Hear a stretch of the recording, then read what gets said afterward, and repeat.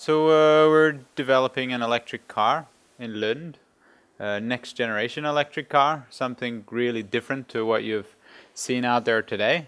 The main reason is because if we think about cars today as how they are on the streets, they're incredibly complicated machines, super difficult to make. Very many thousands of different combinations of suppliers and so forth that you can have, and thousands of little pieces of steel that all stamp together in very expensive presses, and they all get put together and welded together into one single very complicated machine. A machine that hasn't really changed a lot over the last 100 or so years, except for a couple of little new features here or there.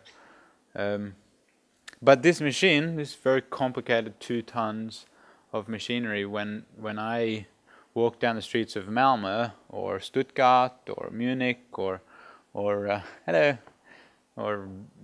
or London or Tokyo or so forth, I see these same machines really not carrying more than one person and not driving much faster than a bicycle. Which I feel begs the question is there another way? Is there another way? Are there other people out there that also see this same disparity and wonder, is there a different way to build this machine so that our objective is not to build a car but to solve the problem of city mobility? And that's what we're doing. Starting again with the automobile. It's a little electric city car called Unity nearby. Here in Lund, yeah. It's largely made of biocomposites or different forms, diverse forms of composite materials. So that means really pressed forms of like high pressure, high heat resin and fibers of different combinations. The most common is carbon fiber, as you know, probably. But we can also replace them fibers and resins with more bio-friendly materials. And then we can think about the vehicle in the context of its entire life cycle. Are there any electric car fans here? We got a couple. Oh shit, there's a couple. Why do you like electric cars? No need for that kind of transportation. Unfortunately to say, electric cars are exactly the same. Have to be. No, absolutely, 100% they do not have to be. Why? Because that machine was designed, that a lot of steel machine was designed to host the incredible engineering challenges of heat, friction and vibration. These are things that are not problems with the electric motor. Electric motors are really well designed for a lightweight machine that's zippy and lean around the city, but it doesn't demand the same big steel structure. Any other reason? The energy side of electric cars, it's on its way to changing, as we all know, and that's going to take a little time, but I think we're making great grounds. But on the question of environmental sustainability, I for one would prefer they didn't use that. It feels a little like green marketing to me, simply because we have numbers, we have all of the statistics to know that it's not more environmentally friendly to remove a big combustion engine and replace it with an overpowered electric powertrain with a oversized lithium-ion battery. In fact, if we look at the life cycle of a Tesla, no shitting on Tesla, they're very good friends, and I see the camera there, and they're doing a wonderful job and making the market great for everybody, and it's really inspiring and appreciated. But over the life cycle, they are only fractionally more sustainable than a combustion engine vehicle. And this is because the emissions is only a small piece of it. The very taxing part is this complicated steel structure that's really not designed for the mobility needs of modern commuters in a city. In fact, a bicycle is the best form of transportation that I've seen. And when that's not enough, do we all really need another 2 tons of machine? I don't think so. Emissions is a completely different question. Emissions relative to the global emissions, they're minuscule. But because these emissions are densely occurring where we live, they have a terrible impact on our health. I think electric cars should be saying, we get rid of emissions, so we get rid of the terrible health impact. If you're wondering what that is, I encourage you to Google it. You'll find studies like a recent study by MIT that showed that in the United Kingdom, on average, for the whole United Kingdom, not in London City, I mean the green fields, the green fresh air fields of the UK, on average, 13,000 people a year die prematurely from vehicle emissions, 11,000 from car accidents, less, 9,000 from breast cancer, and suicide and homicide and all the other stuff we're afraid of is less than that. But we have technology already that is robust and common to solve this problem straight away. I think that's the best part about electric cars. But I think when we consider the environment, it's very clear that we need to really rethink the rest of the machine. And that's what we're doing at Unity. And a core part of that is interaction design. Can I just ask a show of hands who here are interaction designers or designers, school designers? Huh. Okay. So I give you a word of warning. I'm not a schooled interaction designer or a designer. I'm somebody that spends a lot of my life immersed in the role, but I don't have any formal education in it. And when I thought about this invitation from Ahmed, I thought, okay, interaction design, what do I have to offer such a group that is well schooled on this topic? And I consider my role in the company, Unity, in terms of interaction design. And that starts really boiled down to the very basic principles of the machine, as with all of it. If you think, if I say to you interaction designers, I say, okay, I want you to invent the car of the future. I mean, why would you want to do? Obviously, the car of the future would be better than what we have. So there is some kind of reason for it. The way you operate it, the way you interact with it, perhaps you would redesign it for ergonomics, or perhaps you would redesign it for to invent a more compelling way to operate the machine. And I would say you have absolute creative freedom. You can do whatever you want, design around the human, except there's a little tiny catch. As part of this deal, you have to also consider that there is a window directly to your left and a passenger directly to your right, a seat here and a roof there. You operate the machine with pedals and a steering wheel based around a steering column. But go crazy. It's a very specific box that you have to design around. So when Hamed said, come speak at this event, I really was thinking, what should I talk about? And then I thought about that's the beginning of what's fundamentally different.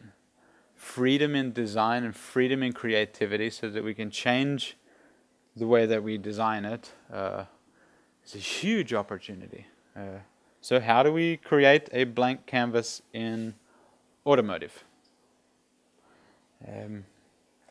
So first of all, we need to understand why we have these interaction points that we have. We must understand where they come from. If we can already understand that for biological reasons, because of biological flaws, humans always relentlessly follow the same patterns over and over again, and they distrust anything that deviates from those patterns. If we understand that as a given, we can't just trust that whoever invented the steering wheel invented the one perfect means of interaction for all of human history. Of course, that's not the case. When we see spaceships, they don't have just a normal steering wheel. So why do we have a steering wheel and pedals? Does anybody have an idea? Let's just bring it back to the start. So initially we steer, we go forward, backwards, left and right, faster, faster, slower, slower, everything with our hands. It's quite an intuitive way to drive. But then, when we remove the horse, which is carrying out these functions, we ditch the horse and we have two big-ass wooden wagon wheels to turn. We actually don't have power steering yet in that time. So, by the way, electric cars were common then. They were first before the other ones. It's almost like there's a business model involved here somewhere that impacted that. But we got this big wagon wheel, so we have a big round steering column. So we got to steer these big babies, and that means going forward and backwards. We need whatever is left over because we don't have cool swipe sensors or joysticks or anything else that's possible yet. So we have these pedals, and we have this big steering wheel, and then humans go for the next 100 years. Well, that was the best design. That was so good. We never ever have to deviate from that, regardless of developments in technology. Of course, this is. I mean, I think it's unlikely that we could never free ourselves from these basic interaction points. So that's what we call freeing ourselves from the mechanical properties of the machine. Means we can design the interaction around the human, around the user, and around what their needs are, and not around the demands of the mechanical properties of the machine. So this, in technical terms, is called a steer-by-wire system. It means we remove the mechanical linkage between the driver and the road and the machine, and we replace them with electronic signals. It is old technology, robust technology. It's not something crazy that we've invented now. It's common in fighter jets and boats and so forth.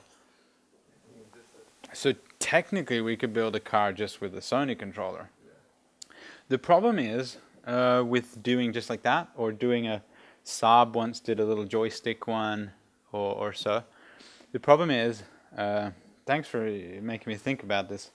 When we also design this, we know that public uptake is a really tricky one.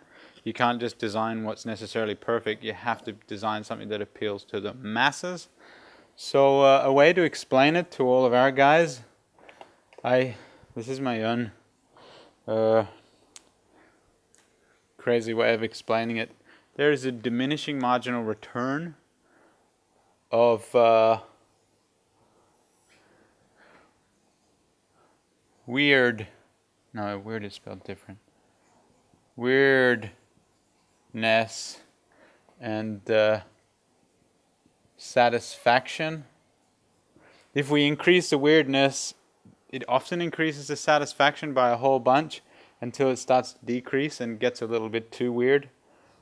We should ideally aim for something over here, and I feel that if we look at, there's a lot of parts of our the way that people drive cars and so forth.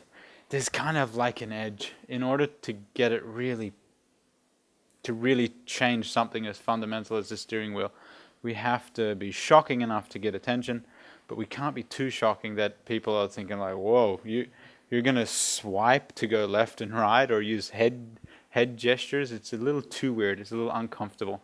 We need to feel like we're hanging on to something, especially if it's a sports machine. But we absolutely can accurately steer the machine with a PS3 controller, no problem. I don't know how bad it is to have a beer on camera, but I have an Australian passport, so I figure it's fine. So we free ourselves from this. We just have the psychological barrier to deal with. We have to find different ways to approach that, and what's the appropriate balance in order to deal with that in a way that's not too scary and people can actually do it. Something that I always say to our team is that we might in this process end up at the steering wheel, but we absolutely do not start at the steering wheel. We start by creating a clean slate with the help of a steer-by-wire system and electronic interface, and then we work towards designing this thing for the very, very best means of operating and interacting with the machine. So that's the basics of what I was thinking about this presentation. To just start from those principles. Does anybody have any comments? So on our car, sure, we will have we'll have windows on our car because I mean that's just a great part of the experience of driving to be able to have see the world around you. On our vehicle, this is a great segue into another piece of interaction design discussion that we can have. On our vehicle, we will have a screen, a big, full canopy, a glass canopy. It's made out of polycarbonate with a layer of glass on top. In the process of designing the machine, where we're, start as a research phase, and we start looking at all of the different technologies that the new machine should be based on, not just automatically basing it on the same mechanical properties, the same big heavy steel machine. If we start again with a blank canvas, we have to look at what are the technologies that this is based on. And one really important piece of the interaction and the operation of the machine is to be able to augment the senses of the driver so that they're engaged in their driving experience. So just to talk about the steering wheel and what the downside of being engaged with the driving experience with the steering wheel. Does anyone know what homeostasis means? Maybe this is a bad idea, but imagine you're driving in your car and you have this car that you become feeling so safe with. They make it to be so big and heavy. It's like one of these big tanks that they're driving through the city, Volvo XC90 or something like that. You're sitting there and you're operating it with your feet. Shouldn't say Volvo. Also friends. A Hummer. And you just feel so safe, and you really, left and right is the result of turning this wheel and operating these pedals, and you're in this big, safe, heavy machine. So you're significantly less engaged with your experience. You're not really watching where you're going. You're relying on your senses as they are. We know that accidents are not deliberates. We know they're physically accidents. You didn't see it. You didn't see the elk. You didn't see something else. So in order to alleviate this situation, we've really considered the senses of the driver, the very best AI in the world there is, which sits in all of our heads, and just augmenting this with the use of a heads-up display. Again, very robust technology, old technology, been around for a long time, great place to start. So we start with this proven technology. The difference is we add on a computer that's so crazy and beefy that has never existed before. In fact, the computer in our machine is 8 times more powerful than what's in a Tesla Model X. The basic reason behind this is because the old reason you bought a car was bigger and shinier and faster, and look at me, mine does 2.4 seconds and yours does 2.6 seconds, and there are old values, but for those you need a huge battery and a huge powertrain, and these are not necessarily good for the people that want to make an environmentally good choice. But we should not ask them to compromise. They can already buy a bicycle, so a machine that is attractive enough, and the new values that we like are computing power, like with our smartphones or so, that kind of machine and the kind of things you can get it to do because of the computing power within it. So we combine this old technology and we put it together with a powerful machine. We create this crazy heads-up display which augments your senses in ways that have never been seen before. I'll come to you in a second. A really easy stat, this is the easiest stat of all. There's many more worse stats, but 250 people a year die from running into elks in Sweden. That's something I was quite shocked at myself. There's many other things that kill people other than the poor old elk. But this is again an accident. It is not a deliberate. You did not deliberately smash into an elk. You just didn't see it, but the car always sees it, in our case. So then with the heads-up display, you're looking through the screen. It's a full screen heads-up display, and you can make the elk glow or have a big bobbing arrow above its head or something like that, so that you can therefore augment your senses. If you don't react in time, of course the vehicle can give you higher degrees of information, buzzing and sounds and so forth, and then of course reacting. It's quite a simple thing to solve because the machine always knows when a car is there, and we just need to augment your sensors a little more. It's great that your grandpa had such utility from the machine for a long time. Sadly, it's yeah. Provided the car is designed with that in mind. You know what's really crazy about how cars today are designed? They're really not designed to be for their life cycle. They're designed to break down. It's part of the business model. We know they make more money out of the service model. Every year you have to get stuff changed, and then out of warranty parts break down, you got to buy them back from there, and so forth. Of course, with the electric car, we can again overcome this because we can build a machine that just has more longevity. And we can design it in a modular form. I wouldn't say that it has a life cycle more than 10 years. We can make it have a longer life cycle, but in fact, over the course of 10 years, the way advancements are happening right now, you can advance so much faster than you ever could. I would say at the end of a 10-year period, that machine needs to be ready to be salvaged for parts or broken down or reskinned as something else. I mean, when it's made in a modular form so that you have a base platform, you know that this form fits the cities we live in, so the form itself can fit for another 20, 30 years perhaps. But not in its original format. It should be simple to break down and swap and change.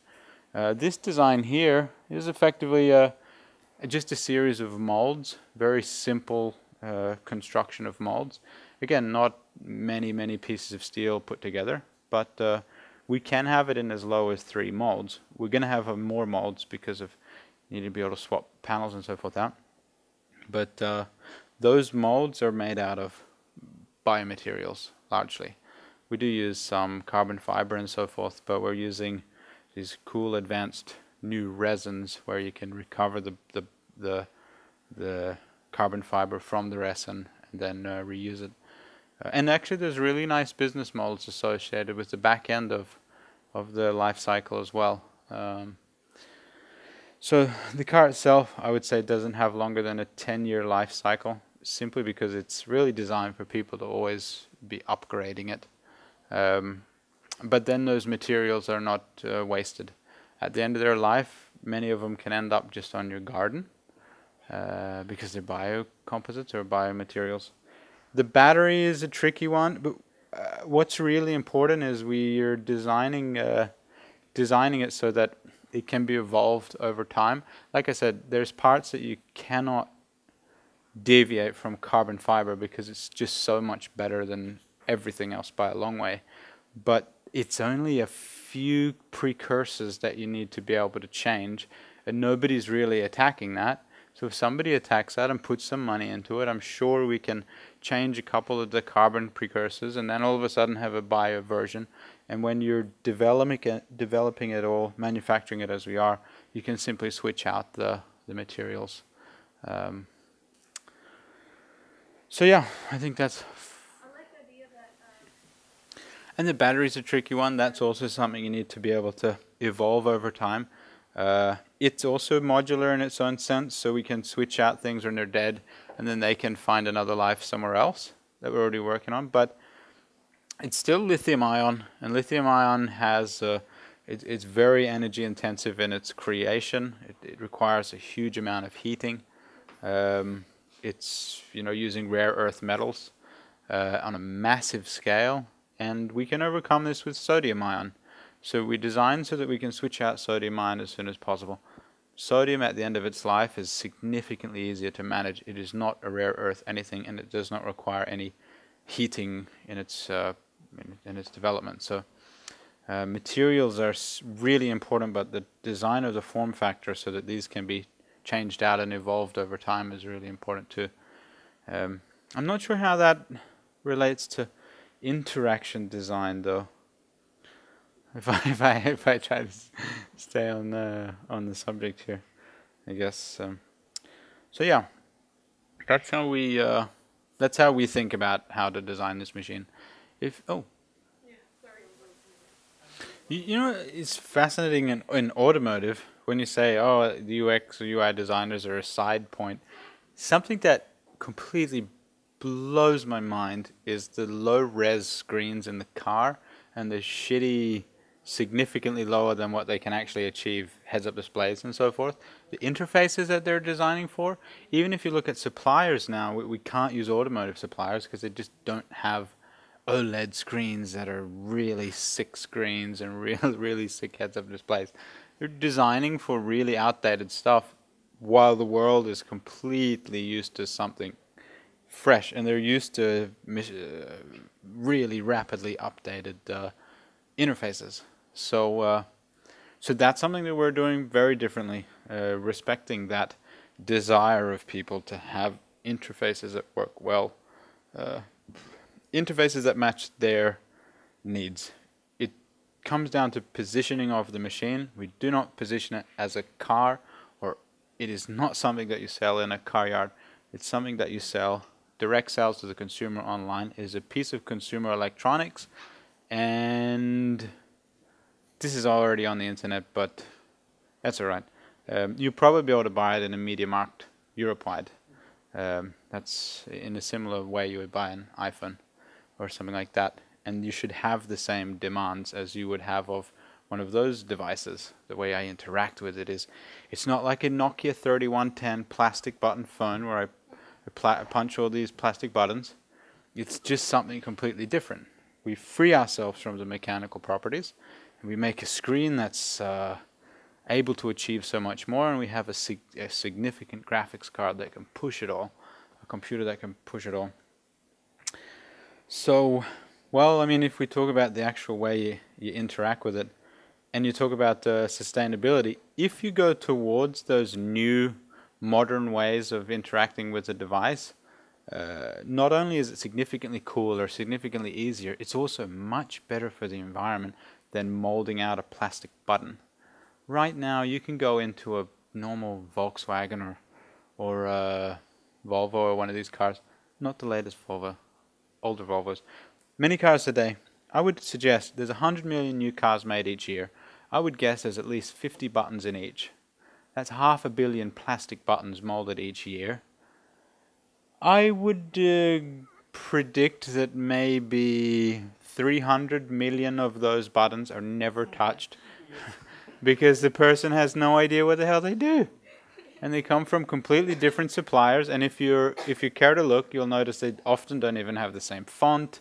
They're coming from different sides of the world, but they are just a plastic molded button, and it is not because of a technological incapacity to do better. It's largely, I guess, design hierarchies, cultures. There's not really a need to change something better, but it's much easier to just have little screens and have gestures and have touchscreen buttons that don't require plastic molding.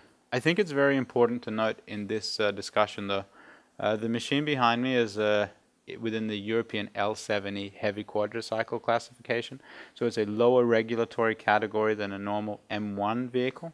An M1 vehicle you see on the roads here has extremely many regulations. You can have 40 pages of documentation just for how to do the door clasp. But in our category, you don't even need to have a door.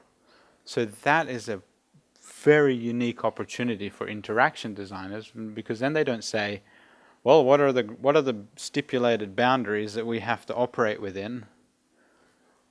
It's worse than that, believe me. Stipulated regulatory boundaries, then your economies of scale, and then your hierarchies on top of that. It's significantly more complicated of a challenge to design within that framework. But in our framework, it says you don't have economies of scale. You can start fresh, and you just have an opportunity to do something completely different. You don't have to have an even door. You can look at a door and say, what does it do? Okay, it's keeping my stuff safe. It's keeping the rain off me. If someone runs into me, I need to protect for that. And you can design for those values and not design for the 40-page documentation on how a door handle is supposed to be. Many automakers use those lower regulations to then make a super cheap car. because you don't have to crash test it, you don't have to pedestrian crash test it, so you don't even have to make it safe. I mean, a bicycle's not safe, why would you bother? In our case, we bother because we want to make a mainstream product. We want to create the biggest impact we possibly can. We don't want to continue walking around the streets and breathing in these gases. And when I breathe these gases in and look at these oversized, overweight machines, I really think they're silly. I really think they're silly. And I don't want to continue living on this planet when I know it's quite simple. Not simple, it's a great challenge, that's why we're here. But there are robust technologies that are sufficient to solve these problems. And that's an exciting thing. That's part of creating a blank canvas, you could say. Not just looking at the same old pattern that says, okay, we're going to be a car company, let's start designing a car, but instead look for opportunities to really make something different. And in this case, it spans from different values that you would seek to sell the car based on, right down to the regulatory environment, which is significantly more simple. In fact, in the L7E category, there's a clause, EU, I don't remember the numbers. Our guys know the numbers. One of the clauses that they've specifically put in here, it's such a peculiar clause to have in a regulation because it specifically says, if you can think of it's in the EU Commission speak. So I'm going to do it in Australian Lewis speak. If you can find a way to achieve these things that's either as good or more sustainable as what we currently have, we'll consider it. It's so weird because even without that clause, I'm going to do it anyway. If it's significantly better than what's there, I'm going to do it anyway. I'm going to get momentum around the idea, and I'm going to go and lobby for it. And if it's much better, I'm going to attempt to jam it down your throat until we can get it done. But they actually put a clause in there that says, please have a go at it. Obviously because somebody at the commission thought, geez, European cities would be much better if we didn't have all these 2-ton machines driving around at 15 kilometers an hour with one person sitting in the car. They're not really focused on what they're doing. They're probably looking at their phone because it's giving them more dopamine than the road is.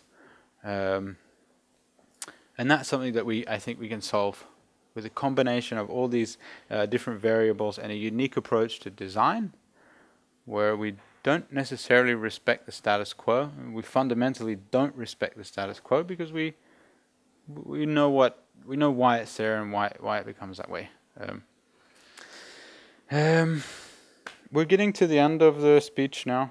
I hope you really enjoyed this. I just want to tell you a little bit about what our plans are in this region. So we have now some really great new partnerships developed. Siemens is joining us as a foundation partner, and together in Malmö here probably, unless we can find a better location. But right now I think the best location is in the port of Malmö. There's an old DHL building that we've been looking at, and it's economically viable and it ticks every box. Logistically unbelievable to be able to have our manufacturing facility. There you have ships docking on one side, unloading raw materials, and 10 pre-assembled subsystems, and then a purely automated lights-out factory that builds the composites and assembles the vehicle. And then they drive off the end of the production line back onto the boat, and we have a made-in-Sweden car that's shipped around the world.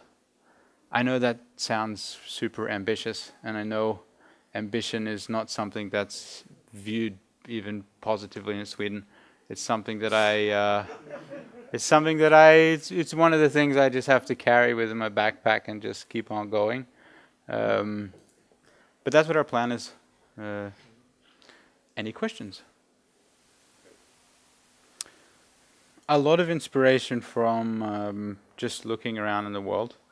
I've done a lot of different companies and different projects and so forth, achieving different things, connecting very many dots, and then myself feeling ready to do something really big, and at the same time being quite inspired by the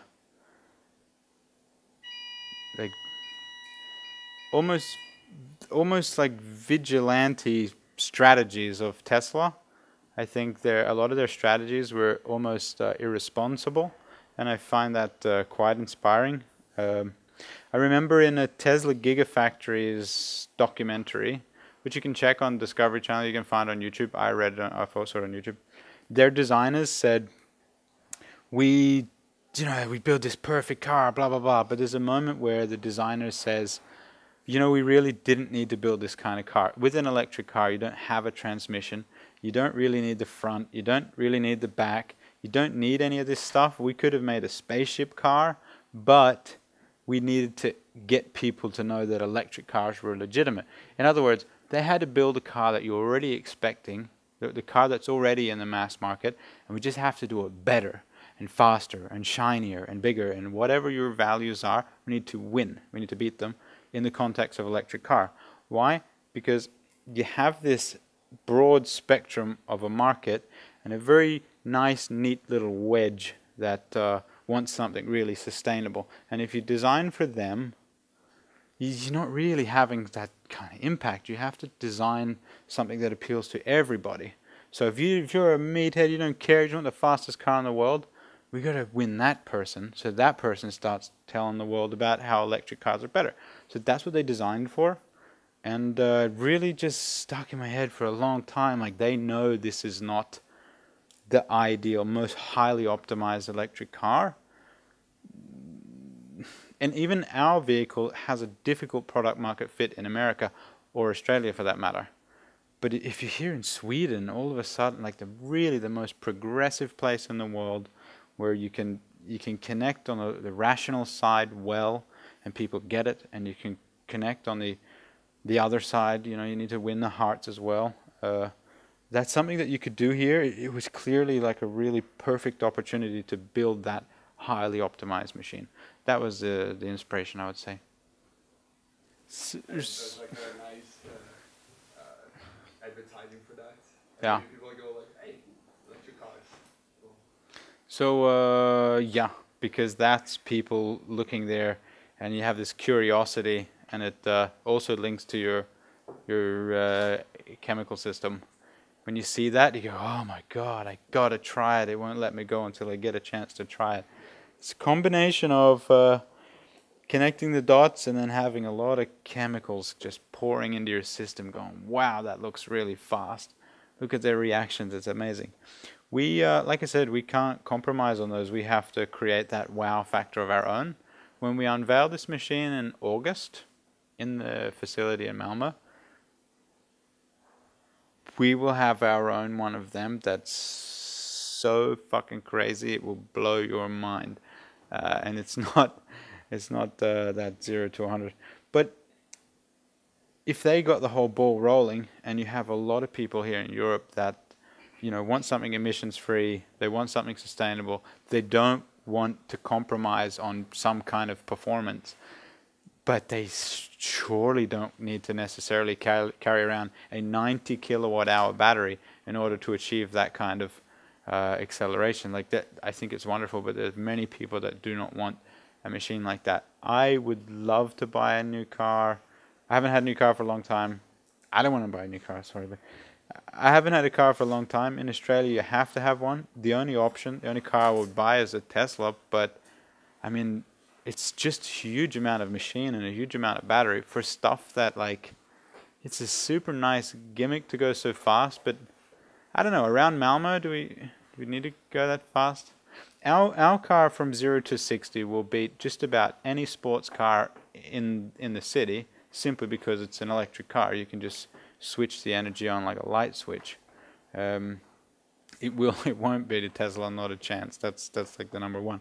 But for the people that don't want to pay for that much battery so they can achieve that, like for example, a second family car, bringing your children to school or something like that, and a price point that fits for a machine that fits, or for someone like myself or other like millennials that want to have a car but don't have this big parking space, or for people in Asian countries, which is really what this is designed for. Dense European cities and directly into Asian markets. The logo, the way it sounds, the brand, everything is designed for that. There, a Tesla is a tricky one. Infrastructure is really, really critical if you have a 90 kilowatt hour battery that you need to charge fast. For us to have a leaner machine, significant, I mean 400 kilograms worth of machine, you just pure physics says you use significantly less energy. And if you can design for the infrastructure situation as it is in our car, that means the battery charges fast, it's 10 times smaller than a Tesla, and there's a removable section that you can charge under your desktop at work. It means we can design for the infrastructure problem instead of designing for the old values, which is it has to go faster than everyone else. And now we have an infrastructure problem. We can design for your actual needs and for the problems that you have. We can overcome these. But man, that was one of the things that really drew me to the Tesla thing when I first saw people in there. Crazy acceleration. And then I'm thinking what most other people are thinking, even if I don't buy one, I don't even want to buy one, but god damn, I want to try it.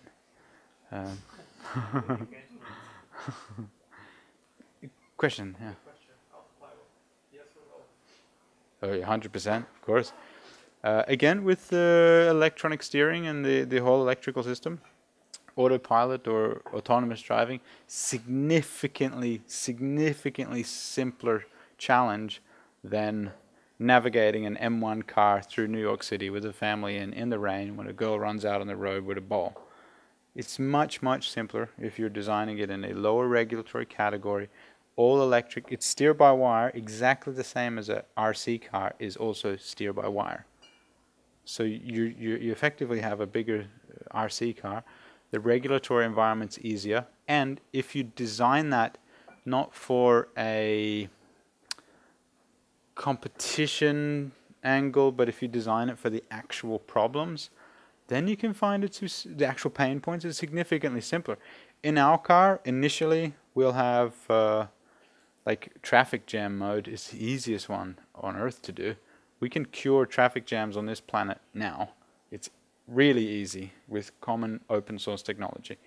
By the way, all our autonomous technology is and will remain open source because that's so revolutionary to have autonomous cars. Our stuff will always be open source. But then we solve for problems like, check this one out, 100 million new cars each year are made. They have a short life. At the end of their life, they're just rotting on a big heap. But during their life, they're parked for 96% of the time. So when we talk about the barriers to autonomous driving, we say the ethical barrier. What happens if a fridge falls off the back of a car? On my left is a cyclist.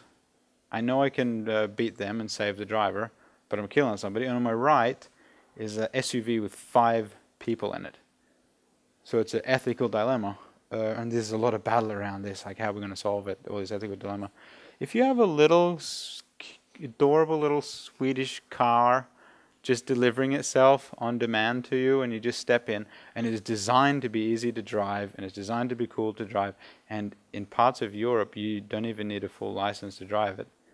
You can do 90 up to 130 kilometers an hour, mind you. It's not a dorky car, and it's really fast in that space. Then you drive to where you want to go, step out, and then it can slowly deliver itself back to where it's got to go. It doesn't take up much space on the road. It's programmed to preserve human life at all times. It's just a significantly simpler challenge. And instead of having this mechanical system that you have to add all this shit onto, we don't do that. We design it with the electronic system, and we design it for autonomy. That makes it significantly simpler. And in fact, if you guys check out, we have a YouTube channel at Unity where we show everyone what we're doing. And then the last episode from the end of last year, we put our, we got this electric car from India called a Mahindra Reva. We shipped it over here, and then we had a small robotic test platforms for all our autonomous stuff.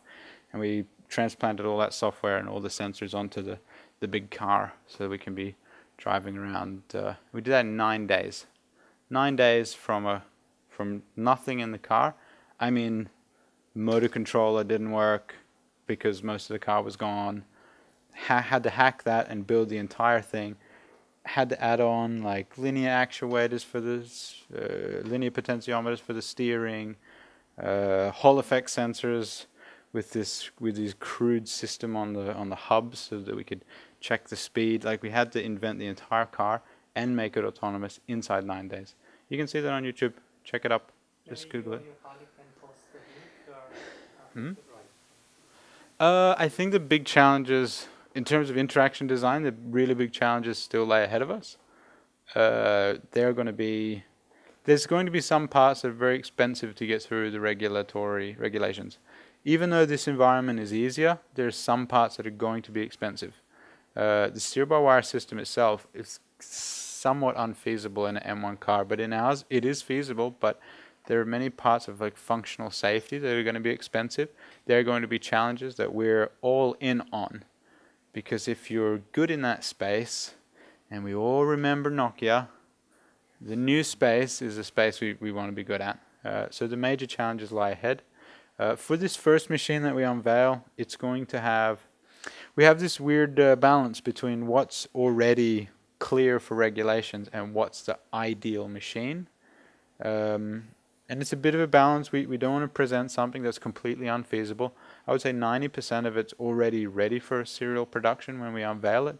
And we'll also show the virtual environment where it's already manufacturing is being optimized, soon to be implemented. But there's going to be parts that, there's going to be interesting challenges for some of the regulations. We have a lot of innovations that are part of the interaction design and are neither legal nor illegal, which is, in my opinion, is a great place to be in. I love to negotiate and I like to lobby, and I think I think Europe really wants to do something crazy. Like we need a good news story. We need something impressive, but the major challenges lie ahead still, I would say. Yeah, I think we should say thank you to Louis. Yeah. Yeah, thank you very much. Thank you. Thank you.